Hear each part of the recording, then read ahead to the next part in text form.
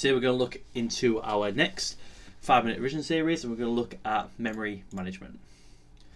So, as I covered in my last lesson video, an operating system needs to manage the back-end store, the secondary storage, and its memory, which we know is RAM.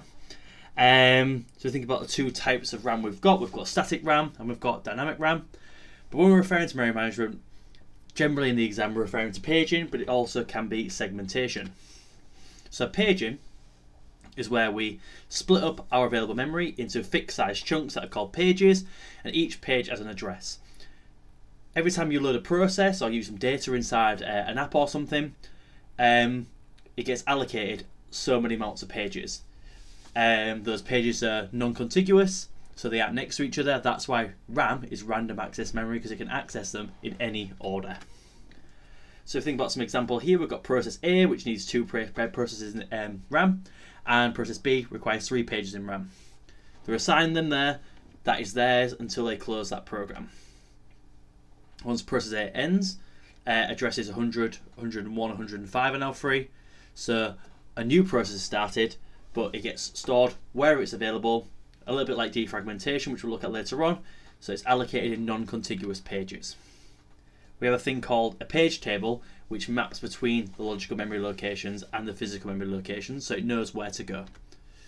Alternatively, we can split them into variable lengths instead of set pages, which are called segments, and they're sort of more logical divisions rather than physical divisions.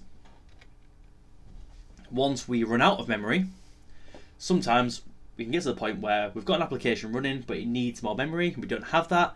So what we do is we give it an area of the hard disk and then those pages or segments, but in the exam, if I'm honest with you, it's nearly always referring to paging.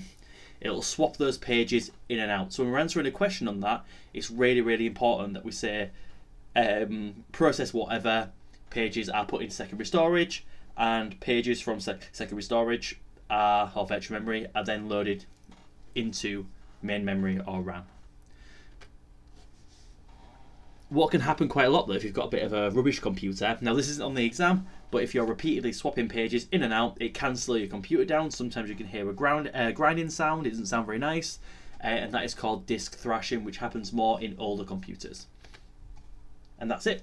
A really quick one. So paging, fixed length, segments are variable length or logical, and virtual memory is where we use a portion of the hard disk to swap pages in and out, so we don't have to have our applications freeze because we've run out of memory.